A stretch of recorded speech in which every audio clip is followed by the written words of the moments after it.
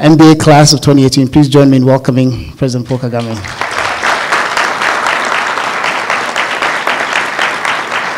Thank you. Your Excellency, thank you so much for joining us. I just wanted to express what a privilege it was for me to sit in on the National Leadership Retreat. As you know, the students have been reading a case. They've read it very diligently.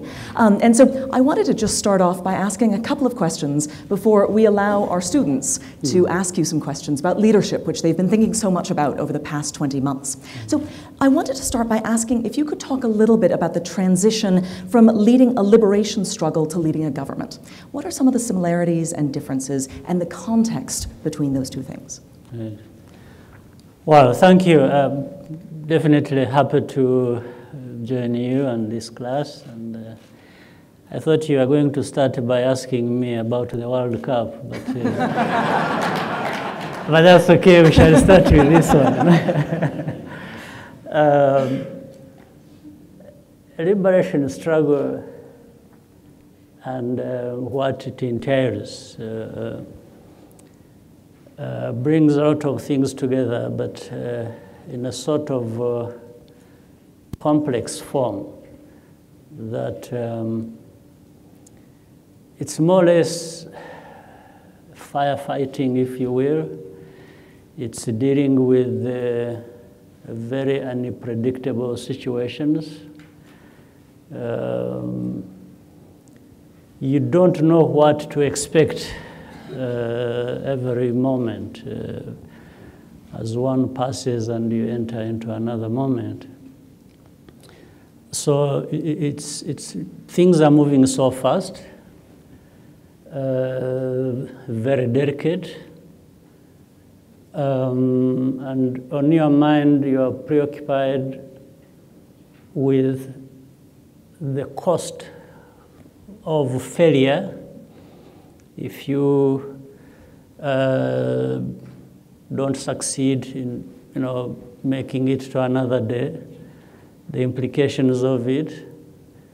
So it's high stakes, it's extreme situations, and everybody's focused, if you will, on survival every minute, every hour, every day. And at that moment, you are dealing with what you have before you in the field, and there are moments when you're not even thinking about next month, next year.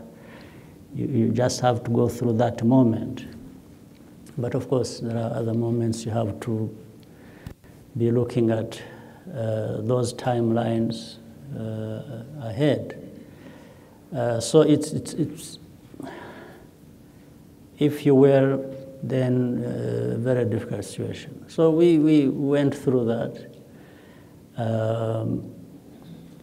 So the difference, and doesn't involve as many people as later on when I talk about government,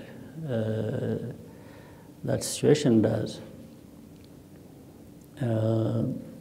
So from this to government, from the liberation struggle, the complexities of it, the pace at which things are moving, the stakes being very high. So when you move to government, running a government, it's a little bit more relaxed. In a sense, you have time to think through things, to call upon other people to do their part and step in, and they've got to think about it. Sometimes they act also at a slow pace, but that's okay.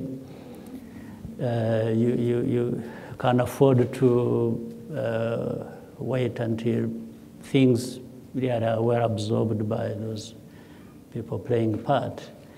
But I'm not saying that issues that have to be dealt with, even in government, are not complex. They are, but the setting in which you do things is different and allows you time and gives you possibility to tap into all kinds of resources available and to learn from this or that, not only from within but even from outside. So it's more open, gives more possibilities and opportunities. It's a bit slow. It can be frustrating if you are still with the mind frame of what it was during the struggle. So you've got to understand the shift from this to the other one and learn to be patient with things, knowing that these are two different situations you are dealing with, and therefore the approach might be different. So, but I think it's for my personal experience, I think I have learned a lot from both, and bringing the two experiences together gives one an opportunity to be able to do a lot of things, and with the pleasure in my case, I feel I've learned a lot from that extreme side of liberation, and then later on from being at the center in a more relaxed situation, but nonetheless having to deal with even more complex problems as well. Excellent, thank you. One of the things that comes across very distinctly, both at the retreat, and I think we've seen it in the case, is the degree to which no detail is too small. You have an incredible focus on details, and yet the government, as you just mentioned, is so complex. It's such a complex way of thinking about things and way of leading things. How is it that you came to put such a priority on paying attention to detail, and how do you prepare to manage so many different details across so many different agencies and ministries? Let me explain that by, again, linking the two situations and the experiences. For example, in the first one, in the liberation days,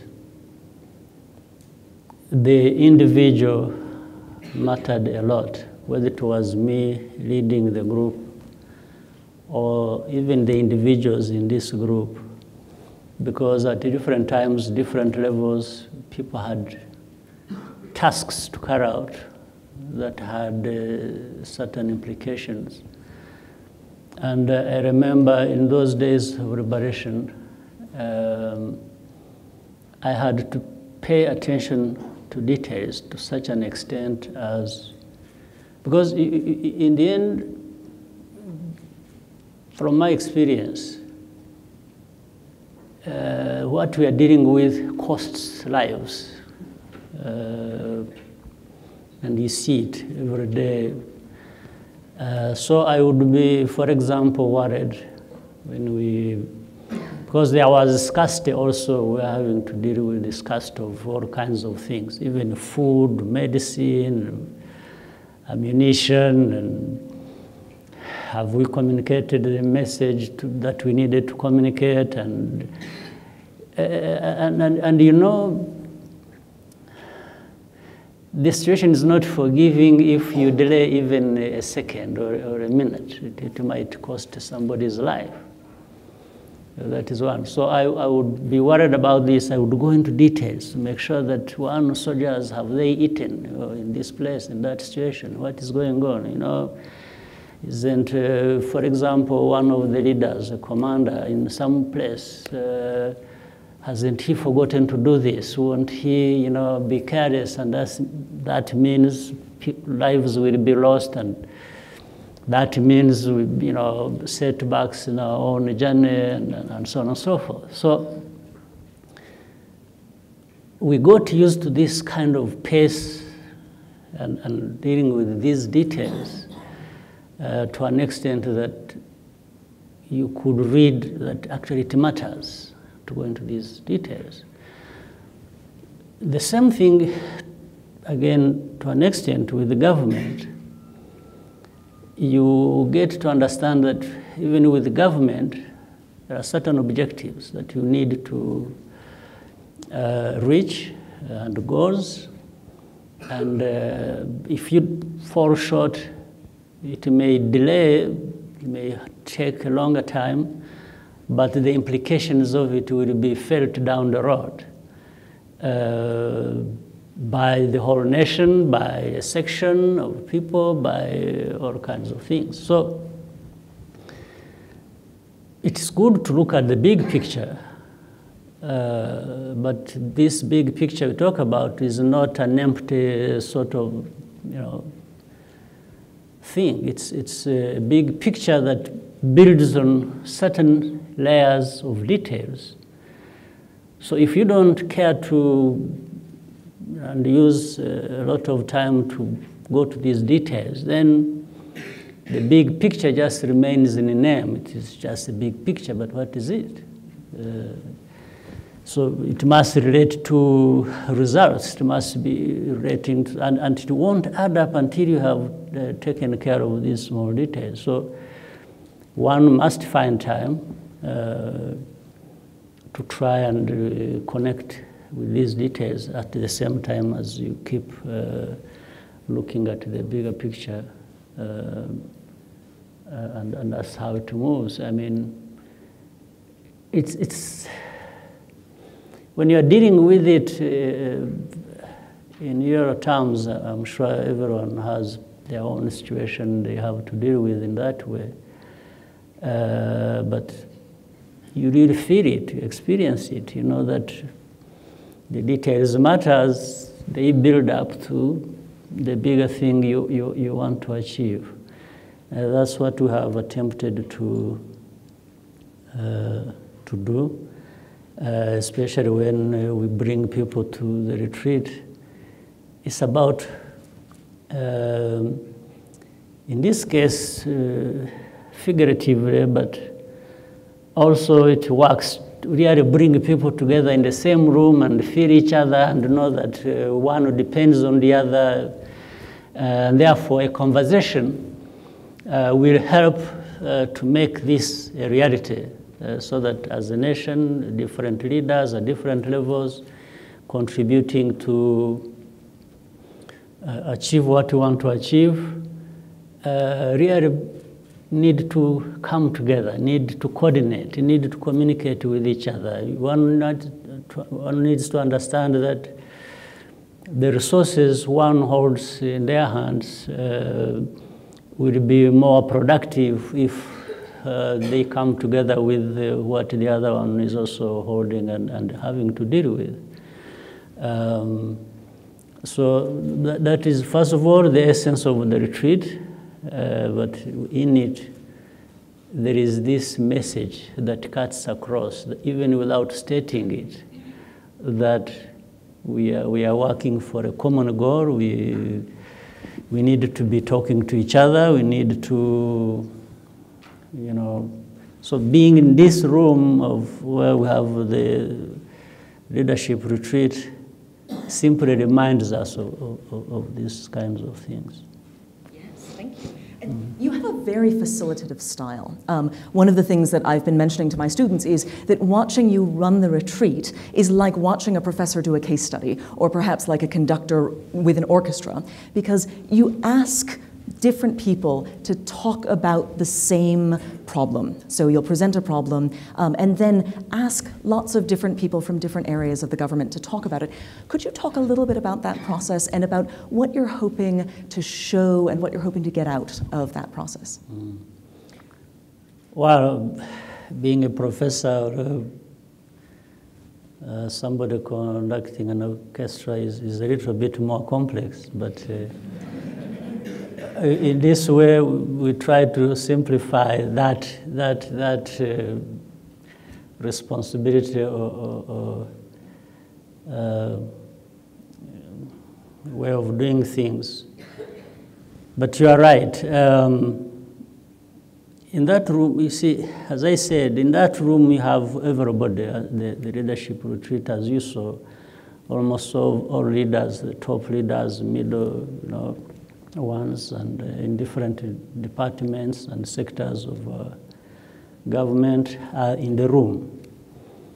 So One, we try to talk about problems that we have to address.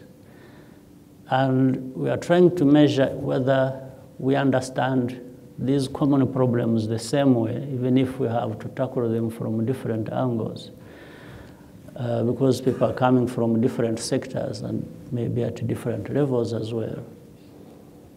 And therefore, we want to build, as earlier discussed, when we are talking about how we should be communicating, coordinating, working together, we want to deal with this bigger picture, if you will, with the details and showing how these details are linked and how they actually build up to this big picture we are looking at. So in the room, what one tries to do is to encourage, you point out the problem, we have a definition of it, and then we go into details, asking people who should have contributed to that, what they are thinking at that moment, or what they've been thinking at the moment they are elsewhere acting on their own, and encouraging to see that much as they may deal with one part successfully, the other part also has to be running successfully, and if they come together, then we all succeed. This is really what in that room, other than being specific on issues, on questions, on solutions, we want to keep demonstrating that solutions are achieved better through this kind of coordination. Thank you very much. So rather than having me ask all the questions, I wonder if we could come down and start asking the students in more of a classroom setting. So perhaps we can, we'll give you a bit of a taste of the National Leadership Retreat. If we, yes. Yes, thank you. Sure. And so what we'll ask you to do is to raise your hand, and I will come over, or somebody will come over with a microphone. Just doing it the retreat way. Because, yes, please. That would be terrific. That would be excellent. And this all is the follow-up. what we do. We step out and... Exactly. And please feel free. The students really know their stuff, so any follow-ups that you'd like to ask them, right. I'm sure they'll be pleased. All right. Jessica. Hello. Thank you for coming to give us this class. One of the things that I noticed in the case was a very strong sense of building a culture of accountability and being very results-oriented. And I just wondered if you could talk a little bit more to us about what were the kind of key things that you did to really build that culture of accountability amongst your team. Yes. Well, it starts with making sure that indeed everybody understands that we are working towards certain goals. And in that process,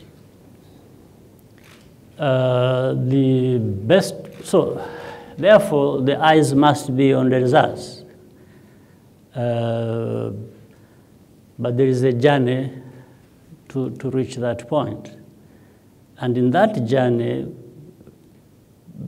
many things are at play, as we said earlier. Whether it's money that has to be spent, or it is time, or it is the people that have got to be involved.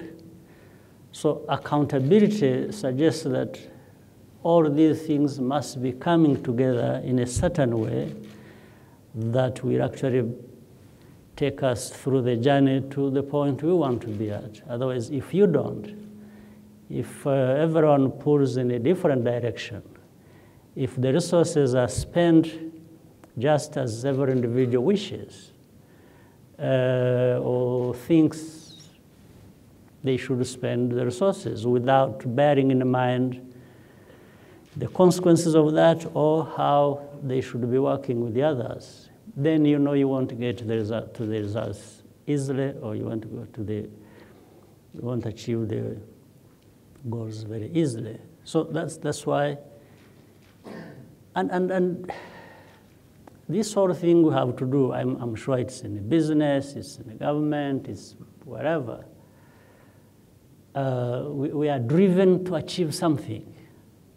We are dealing with certain problems. We're looking for solutions. Therefore, that suggests you want to see a difference from where you started from and to where you want to be. And I don't think of any other way we can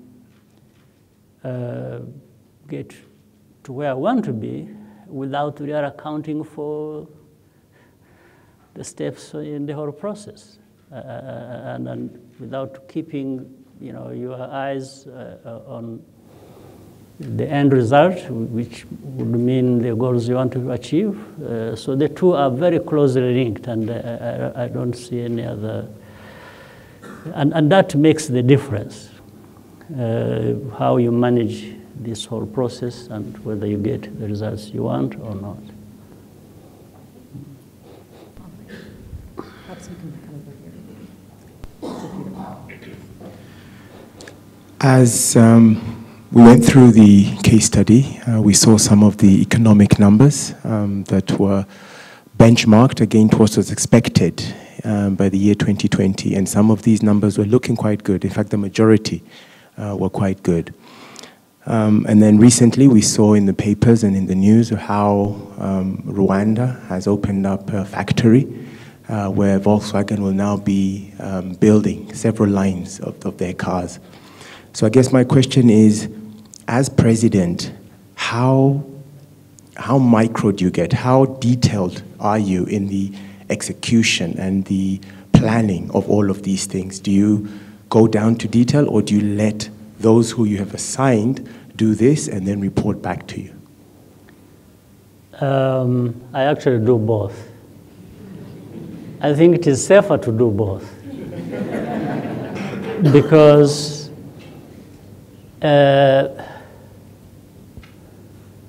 first of all, it doesn't serve well anyone if you, and by the way, that means everyone at every level has their responsibility. I have a responsibility for which I also want to be accountable. So this means, how do I wait and assume that everybody is doing what they are doing right and I'm just waiting for good results? And then in the end, actually, they are not good results. And yet, I have to answer for that. Somebody will come and say, President, what went wrong? I'm always afraid of saying, I don't know what went wrong. I want to be having an idea of what actually went wrong.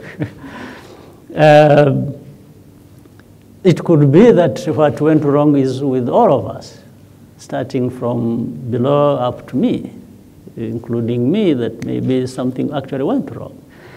Still, I should be able to explain that and say, you know what, I think we screwed up, and we need to get things right next time, and this is where it started from. So that's what urges me to say, be as detailed, go to the minute details as much as you can. We do what is possible anyway. But at the same time, as you do that, you want to create space also so that those who are responsible actually do it. Now, so it depends on the management of it. Sometimes, let me explain what I do a little bit. We start by having a conversation with different levels of responsibility, leaders, and say, you know what, we are going to have this thing. This may be a good thing for us. So we can go back and forth talking about what we need to have, what we need to do, and so on and so forth. So we agree. So when we part ways and each one goes to the area of responsibilities, of course, the initial assumption is everybody understands what they need to do, and let's go and do it. But after some time, you want to check whether that is true. And my experience is, in many cases, that has not been true. You'll find people who you agreed, everybody understood, we are going to do this. Actually, let me use just a random number, maybe 50%. Actually, either did the wrong thing, or just went and did nothing, and got diverted into other things, and so on and so forth. So you know that is going to reflect in the outcomes. There's no question about it. It's the reality. So, but if you have some time to go back and check, are we okay? Sometimes I even place calls, telephone calls. I call somebody, I say, are we fine? Are we still agreed on what needs to be done? Is things going fine? Then if they assure me, that's a big step. But I'll go back another time to see whether the call was actually telling me the truth. Yes, because somebody may say everything is fine when things are actually not fine. But first, say, placing a call and asking is a gentle reminder, but also creates a space for the other one. I've reminded, but I've also created a space because I didn't go there physically to find out. So it's a reminder, but I leave it to you. So next time I'll find maybe time, depending, of course, always on the importance or the urgency of what we are having to deal with. I don't want to go into everything or every time. There are priorities also. There are certain things I can't afford to have them go wrong. So then this time I may show up physically and say, okay, let's go through details and see if things are fine on top of the call. Now, this is a bit strong reminder, stronger than the call. And I have found that this helps. And in fact, when you've done it over time, you'll find in a certain situation, maybe you don't need to go back in the future for other things. They start going into self-drive. These leaders start doing things maybe flawlessly, and because of that experience we had. But again, in some cases, it is a continuous experience. You have to keep going back and forth. The amount of frustration there is in the government, I'm sure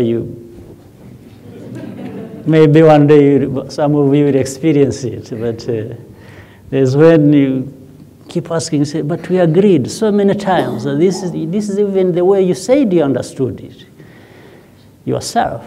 This is the way you said you wanted to do it, and we agreed, but why didn't you do it? What is the explanation? And somebody says, oh, no, the only explanation is, oh, I'm very sorry. Apologies, but apology is fine, but the issue is the results are not there, and that's what you wanted. So, and it happens today, tomorrow, another day, then another, but so we have to keep going. Yeah. Thank you. We'll have David on this side. And David, if you could please introduce yourself and tell us which country you come from. Your Excellency, we have 16 different African countries, actually countries in Africa and beyond represented here. So we thought the students should tell you. Mm-hmm. Okay, David is my name. I come from Kenya, but I live and work in Rwanda. I've been here for the last 8 years. Good. And my question is around, well, driving just through the villages here, and mostly in Gishumbi the other day, there was a Guma Guma show that had just happened in the stadium. I was driving through this crowd of youths, and the striking thing about them is that they were mostly within the age of, I would say, 15 to 20 or thereabout. Now, for me, this is both an opportunity and a threat, because the question is, in the next 3, 5, 10 years, what do we do with all this army of people. This is just one sector of Rwanda. I'm sure if you go to Muhanga, it would be the same thing. If you go to Ruhengeri and Rubavu, it would be the same thing. How do we turn this threat into an opportunity for us in Africa, and specifically for you in Rwanda as the president? What's your plan with all this? And the second part of the question is actually related to what Peter just mentioned, is around, again, the involvement in the details. Now, you as the chairperson of the African Union at the moment, I would imagine that the problems or the challenges that you face are not only in Rwanda at the moment, but also Africa-sized problems. And for me and for all the people who are in this room, who I would imagine also have families, how do you balance these things? Does this mean that it's longer sleepless nights for you? Or how do you draw the balance of getting involved in the details and your family, personal life, and ensuring that all of them are on track? Thank you. Well, I promise you it keeps getting better. For me, with more people graduating as you are going to, and so people actually have been taking over certain responsibilities, and therefore others doing what is right and what needs to be done, so that even the level of getting into details also decreases, and you know. So I'm glad. Then by the way, let me not skip the point of balancing with increased numbers of people who are being educated, who are acquiring skills, who are taking, you know, responsibility for themselves and for the nation. Maybe not to the level we all want, but nonetheless is good progress. Alongside that, even where we started from, we find few times when we can be with our families. In fact, we are with our families most of the time, but not as much as we want. So for dealing with the families, it's a question of knowing and how to manage it, and sometimes they come to you, sometimes you go to them, and so there is always time for that. Even way back when things were still very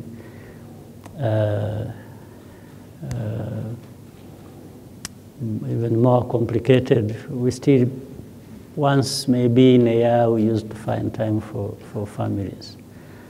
So that, not as much as we wanted, but it happened.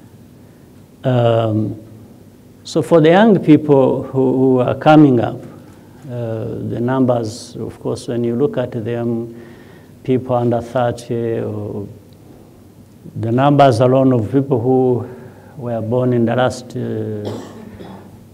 24 years, since the liberation of the country, they tell a story, a good one, but also one needs to be cautious about that. As you rightly said, this is a big resource, this is an opportunity, but can be a big problem to manage. So depends on how we invest in our people, it depends on how we encourage them, you know, to be able to do things for and by themselves as much as they can. I'm sure that's what you spent very much time on. You are trying to, you know, as you know, entrepreneurs, you want to be, you know, even if you are employed in the public service or wherever, there are lots of spaces that can absorb people and stop that being a big threat. And of course, these conversations go on across the continent. We're always talking about that. And some countries ahead of others in this, but there is no one who is ahead of the other to the extent that they can say they have no problem. No, there is still, even when you are doing well, there is always this problem that is waiting in this area you have just specified. But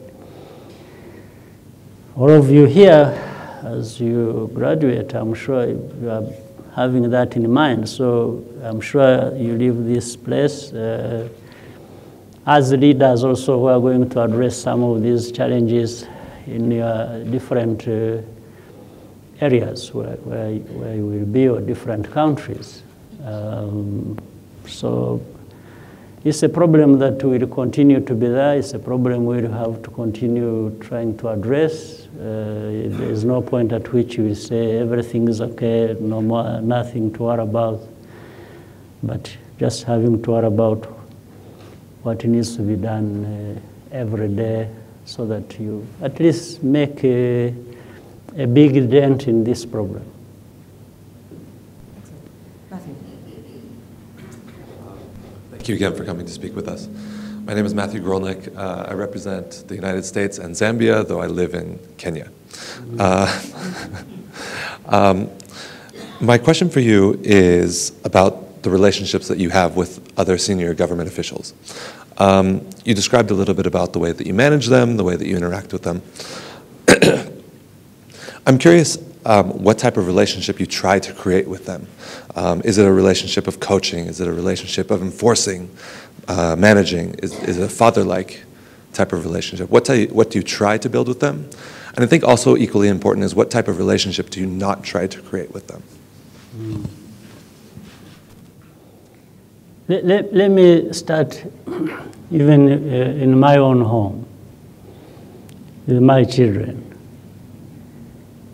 I have a relationship with my children as their father, and of course with the mother. We work together to try and... So we are constantly having a conversation about life, about the world we live in, about politics, if you will, about all kinds of things, and about values, about culture. We spend a lot of time doing that.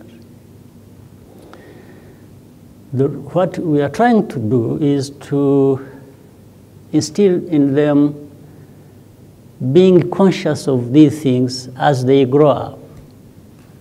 But we're also careful in making sure that in the end they grow up in their own way.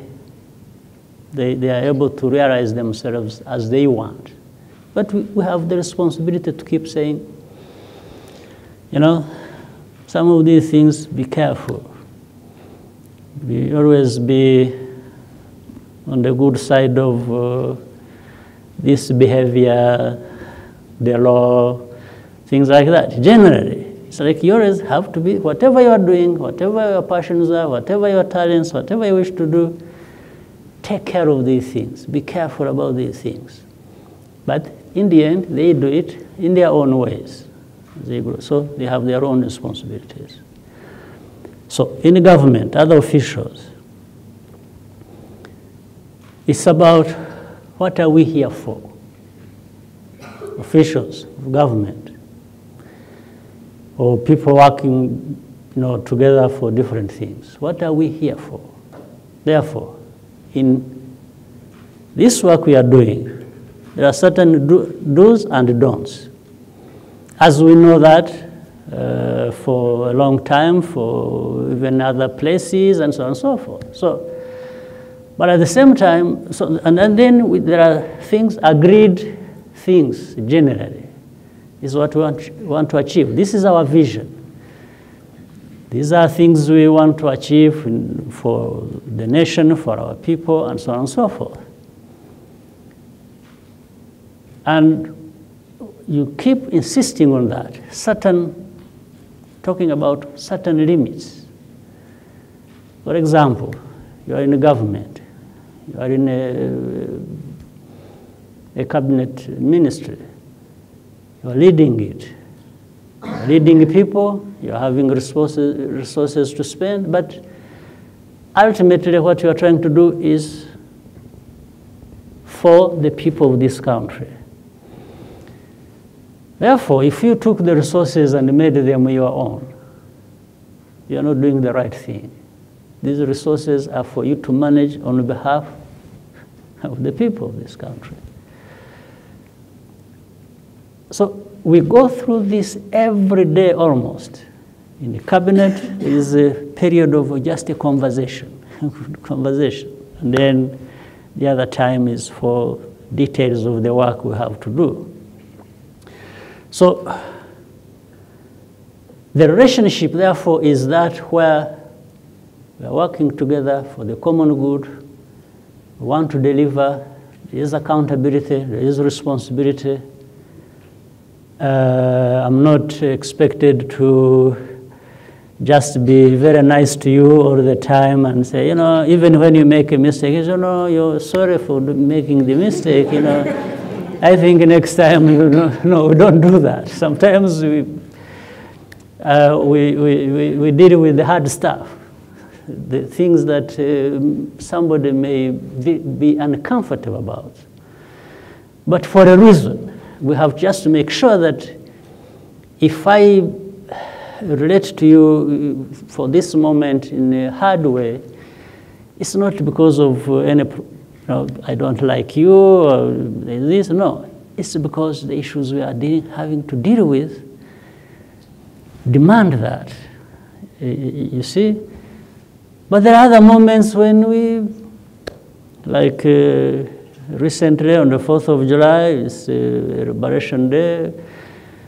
We do different things across the country. We give speeches, sometimes very strong speeches, and then by the evening, we gather in this room and dance and feel happy, and that's the thing. But when it comes to work, it's work. Then we have to tell each other the honest truth and say, I have no issues with you. The behavior in this relationship of how we relate with each other as officials is that things are okay, very fine, until you do the wrong thing in terms of the responsibility you carry for this country. Then certain things have, again, bearing in mind the accountability process and also the responsibility you carry on behalf of the millions of people. So it's good, it's not so good sometimes. So we keep going, but at least the most important thing is for us to get used to the fact that really there are no hard feelings between us, except these hiccups that come when you have to deliver on the expectations of our people. Thank you. Isaac. Thank you. Thank you, Mr. President. My name is Isaac Afriye, and I bring you greetings from Ghana. Good. Let me first congratulate you on your leadership, not only in Rwanda, but on the continent of Africa. 25th May was AU Day, and I was a bit sad to know that even in the city of Accra, there were still people who did not know what really that holiday was, because in Ghana it's a holiday, national holiday. I know there's a ongoing reform process, and I'm one person who thinks that working AU through the government have failed over the years, because the government themselves have failed the people continuously. I don't know what plans you have in this reform process to get down to the masses without necessary. Of course, you cannot go around the government, but is there other channels that you think or you are doing to get to the people? Because we have Agenda 2063, the African we want. I've asked a number of my friends whether they ever made any input. And it's like, no. So who determined the Africa we want for us? That is a key question. The last one is just a suggestion. I mean, over the 22 months, we have been here, not just learning about leadership. but more importantly, you have seen what good leadership can achieve. So in case there are roles for leaders, young blood, to bring fresh perspective into the AU, look no further. In this room are people who are capable of it.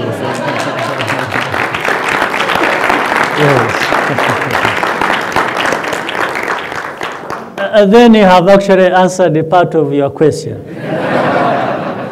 Because if I need to communicate with the citizens of our continent to contribute to the Africa we want, I have you to communicate through and with, and the message goes. So I think that's part of the whole thing. But that's very true. Sometimes we leaders at that level, well, really well-meaning, trying to do our best to make sure that we do what is best for our continent. We have sat in the room, discussed and agreed, and well, some communicate this with their people and generate buy-in from the population. Maybe they make contribution to that or learn about it and feel happy about it. But it is not done to the extent we all would be happy about.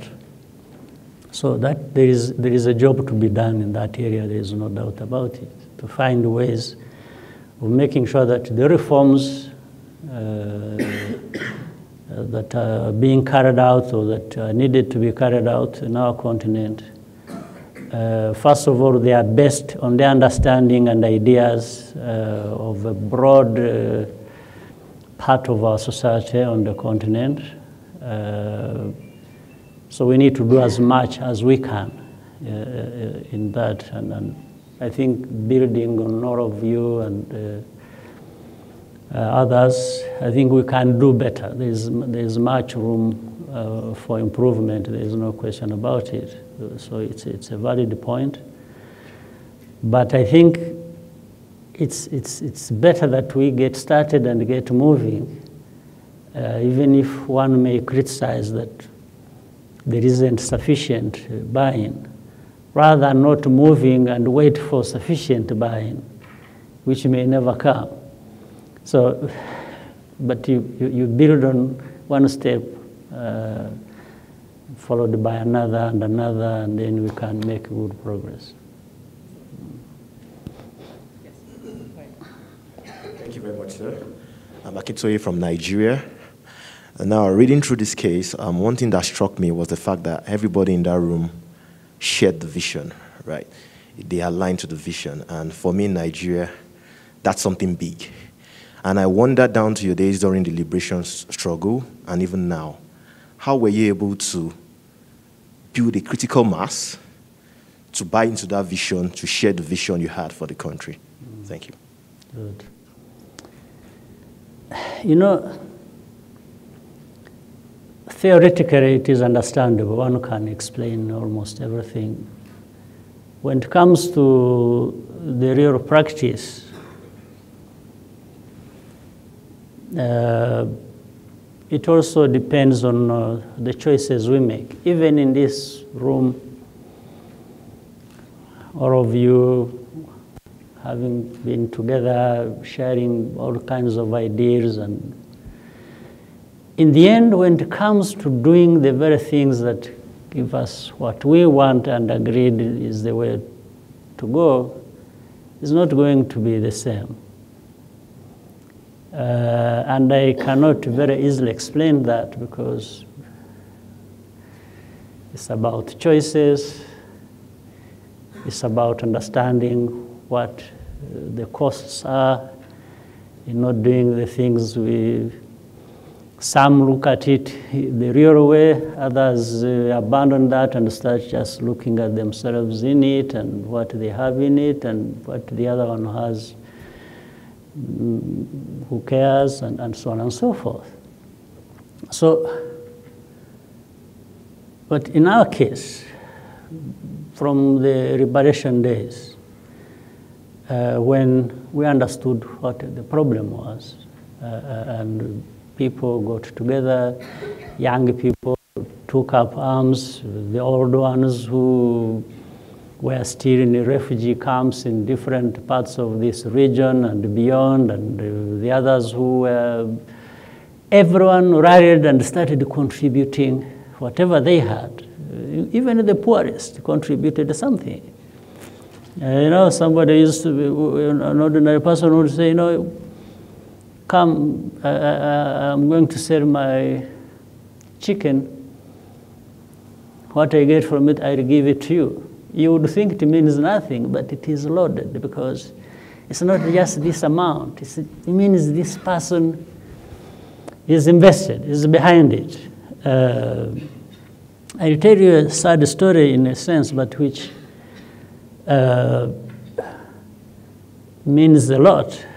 We had a family during the liberation struggle when, the situation was really very tough. A family had 3 children, young fighters with us, boys, and in a certain period, all of them were killed in battles.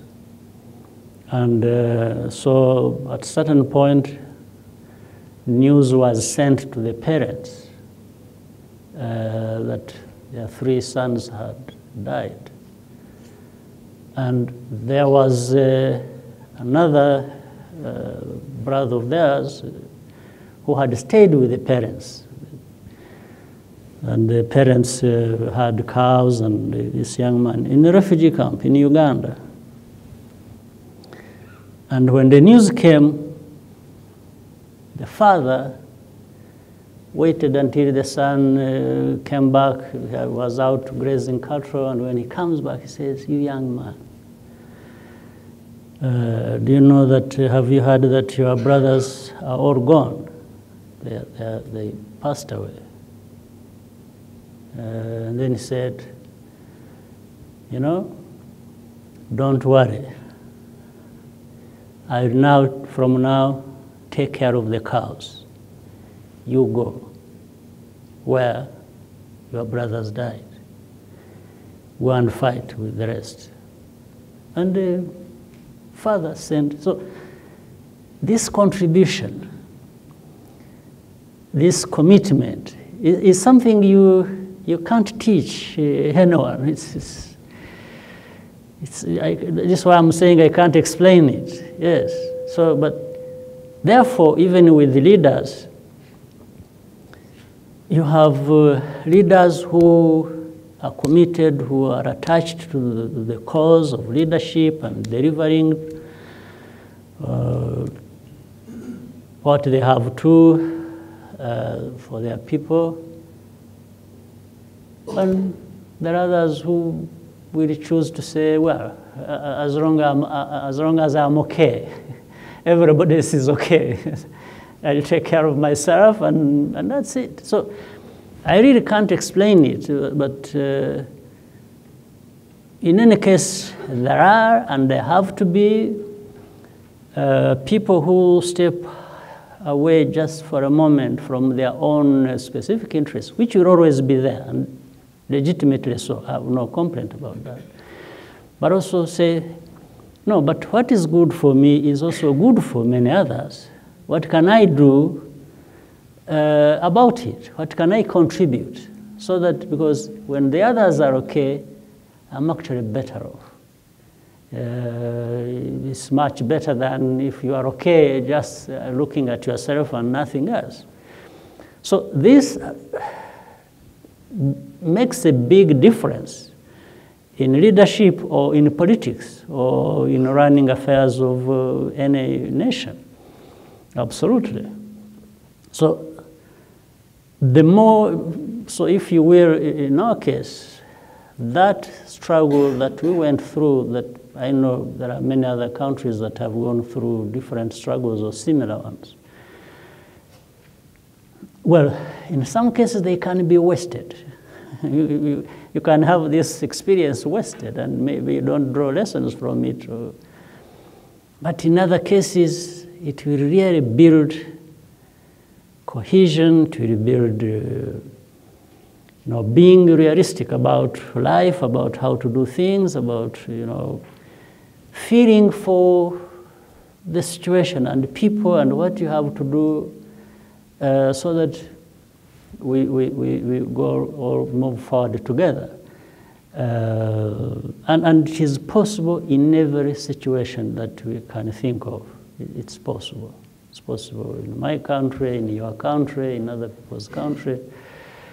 But I can't give you for sure that you just need to do this and this and this and everything will happen. No, it's hard to explain. Yeah. Mm.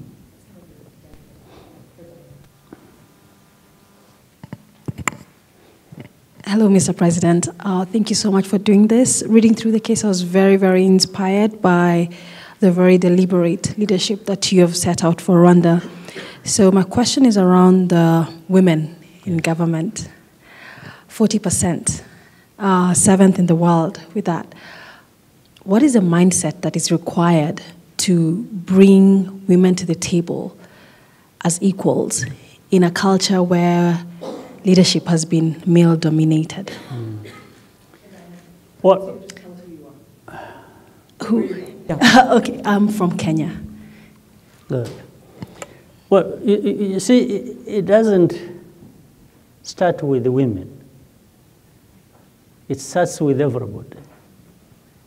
If you are saying, how do we get everybody realizing their aspirations, their dreams, and contributing and participating, how you start with that.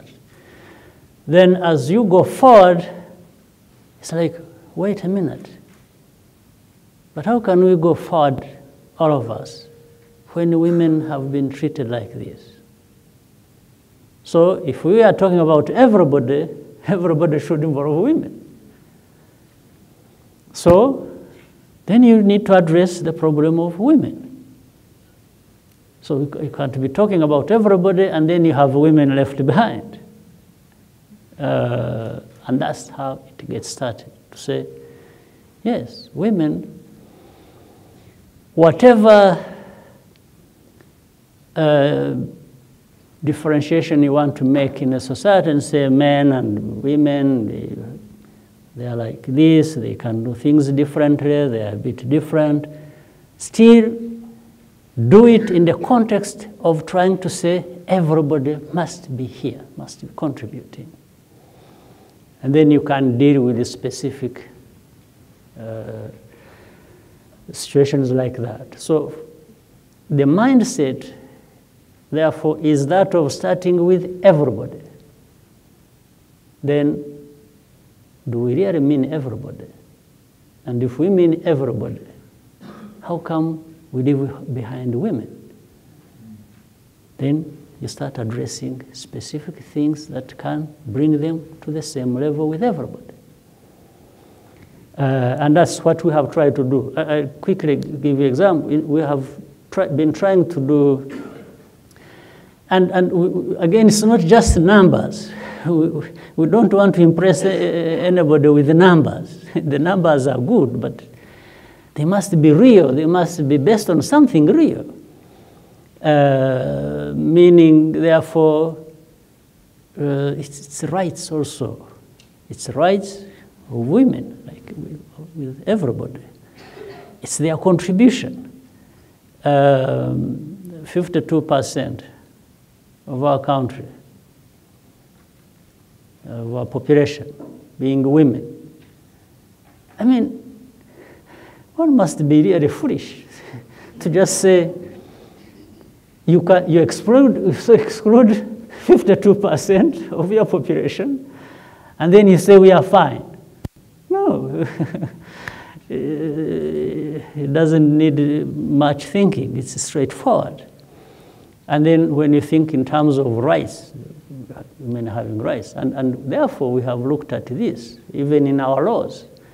For example, in this country, we inherited laws, colonial laws, that actually excluded women from many things. They couldn't inherit, they couldn't, you know, there are many things they wouldn't do as of the law. And so we said, no, this needs to change. And we changed that. But I think women also contributed a great deal to changing that because they dominate the parliament. And I actually used to tell the women, I say, do you women dominate the parliament for nothing? Can't you need to use that power you have to address some of the things that have created these disadvantages for yourselves. And the beauty of it is not that you are just standing aside as women and doing it. You are together with men, but why not use the power of now the numbers in the parliament to address what needs to be addressed? And we've seen, so the mindset, but also needs, you see, with the leadership, it matters how you communicate. There are constant conversations with our people, and we are talking about these issues and many other issues. We put them in public. There is, including those things that divided our society historically for many years. You know, this versus that, meaning within us. And you say, wait a minute, let's look at the merits or the basis of it. What is it that actually brought this country to where it came to be 24 years ago? Or, you know, what is it? The divided society. This now has nothing to do with men or women. It's the whole society. And then we go into details. So what is it that divided us? Why? Who benefited? And then realistically we find nobody benefited. In the end we just, you know, all of us were hit by the tragedy. It doesn't matter, by the way. You heard of genocide that took place here. Be it the one, I mean, even the ones who carried it out. There's not a single one who can stand up and say, I benefited this. No. Everybody actually was a loser. So why would you get involved in this type of nonsense?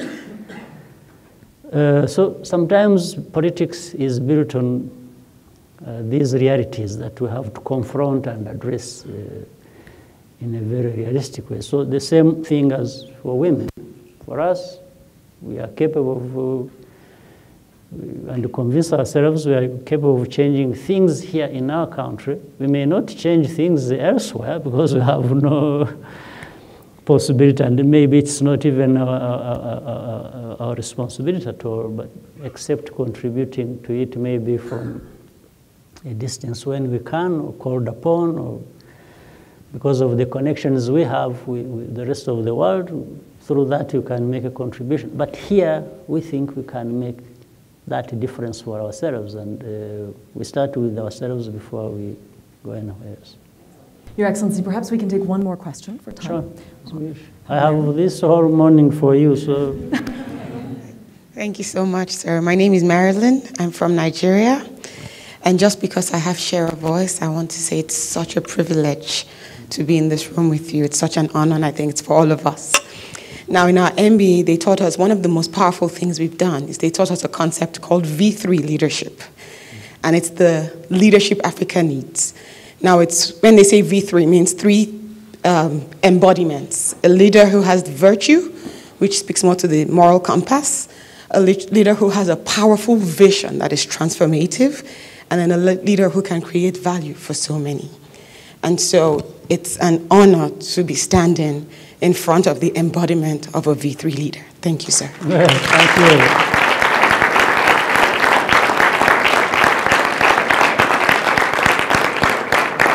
Thank you for being generous with me. For my question, another thing they taught us about is system thinking, which says that even when you see an outcome, there's usually a lot that has gone in, and it's only by tracing it to the roots that you can find where the outcome has come from.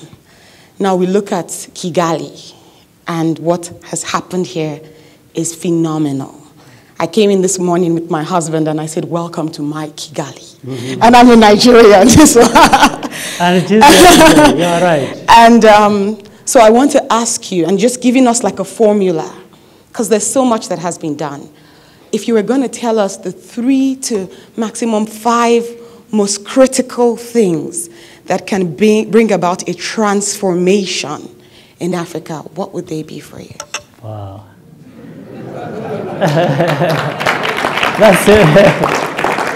That's a very hard one. But I think some of the things were talked about. All of us in this room and outside, what do we live for? I think everybody has something in mind. Says they want to realize for themselves, for their families, for their societies. So how, as you keep rolling this in your mind, you're trying to say, what can I do about it? What can I contribute? And you should imagine that it is happening to everybody. They're trying to grapple with this problem maybe differently. Well, there are those who maybe haven't given time or for different reasons and just live day by day without figuring out. But the most majority definitely have this in their mind. So let's say start with this Kigali, which you mentioned. 24 years ago, maybe those who passed here, who visited this country, this was a dead city in a dead country. You know, there is a film that was shot by some people, I think sponsored by the UN. And in the end, it was so embarrassing, the UN has to kind of disown it or even change the title. It was called, maybe you saw it, it was called Shooting Dogs. Shooting Dogs was depicting, it was actually showing in some reality, how in 1994, there were so many dead bodies across the city and the country, and there were dogs just, eating people's bodies and putting them, wherever. This was the situation. So shooting dogs was, in a way, depicting the UN in a bad light, because the UN forces that failed to protect people at the time that was needed. They were busy here shooting dogs so that they don't eat the dead bodies. So in other words, somebody was saying, this became now the mission of the UN, to just to shoot dogs that were eating people on the streets, instead of fighting those people who were killing people so that they stopped the killings. That became this one. So this is what it was. But when that was all over and kind of behind us, we started saying, but this city can be a real city and of people. And we started building on, another time there's a quick story I want to tell you. Late Mwalimu Nyerere, the former president of Tanzania, he visited this country in 1995. That was shortly before the genocide. And I went to see him in his hotel room. He was in Mille Collines. And I found him completely depressed. But, after I had seen all things and heard stories, and was standing out there on the veranda of the hotel, Miracle Inn, looking out there. And then when I arrived, he said, President, then I was vice president. He said, you know, I can't understand. You Rwandese, you know, I was here watching people pass by, and I didn't realize that some of you, your people can even afford a smile. That he was watching people on the street, young people, you know, greeting each other, embracing, and, you know, holding each other and smiling. Says, you mean you can, people, things that like this that have happened to you, you can have your people even afford a smile? Said, but I was wondering if you scratched beneath their skin, what you would actually find. Must be the smile, and then, but below it must be. So this is how the situation, but why I'm pointing that out is that story of the film and then this story, I was saying, yes, if these people could afford a smile at that time, maybe these are also people that could build a beautiful city, a clean city, and keep relegating this sort of situation far behind us. So that's where we started from. And said, we can do it. And I remember several years ago when we started this umuganda and cleaning up, you know, I used to tease our cabinet members and I would say, look, even as of old, we used to have parents, our grandparents and so on, they would just do cleaning up in their homesteads. You would go to a village, you would go to a poor home and find they've been sweeping and they've been making something clean or building something. I said, we certainly can do that. It doesn't need donors' money. It doesn't need money from anywhere to achieve that. We can do it. We have it within us. So why don't we just remove these plastic bags and everything? And we started doing it. Initially, of course, there is pushing back. People will say, what is this? This man also, you know, telling us to clean up. So sometimes I used to, just for demonstration purpose, and even provocative, I would be moving across the city, these convoys of these leaders, and so when I see some dirt, you know, I'm irritated, I stop the convoy and get out and pick this nonsense and give it to my escorts and say, you put it somewhere in a heap, then people will come and clean it up. You know, people passing who would see me do that, it's like, the others would be interested in just coming to see the president. Oh, why has he stopped the convoy? Why is he still? And then they see me pick this thing. You know, quickly it was catching up. People wanted not to just leave the litter around because they had seen the president do it as well. But we kept building the story on that.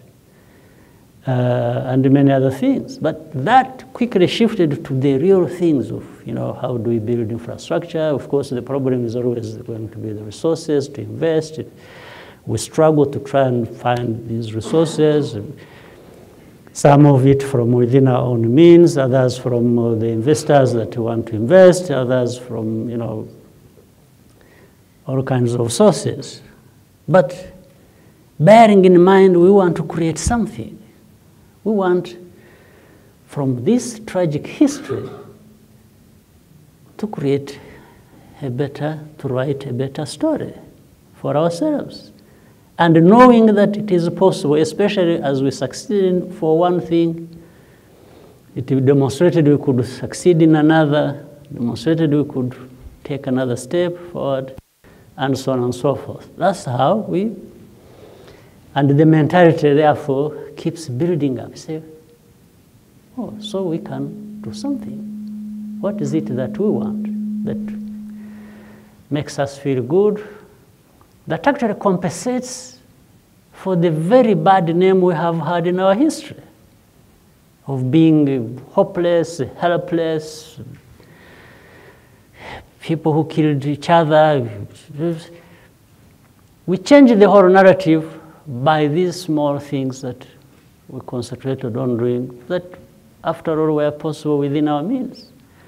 Some of these things you don't need to look elsewhere, you don't need to go anywhere, they are just in you, and good students of MBA and just always don't jump to saying, no, it's not possible, or I need to go somewhere else to ask for this. Start by asking yourself these hard questions. Isn't it possible with me? Isn't it possible with us? Well, do we need it or not? If you find you need it, then look for how to do it. And it's all going, you will start seeing doors opening. And it is up to you to know which way to do it. So we dealt with the city, we dealt with the rural areas. So it's not just the city, it's also our people down there in the rural areas. Absolutely. But it takes time, it takes conversation, it takes nudging, it takes even being provocative. Yes, provoke things to happen. It actually sometimes involves fist fights. There's pushing, we must do it. But you must always explain. You must always have examples or results to prove your point. That you see, when we did like this, we got this. Isn't it something you like? Yes, then you. So simple language, simple things, small things, cumulatively, you keep building up to the point you want. Thank you very much.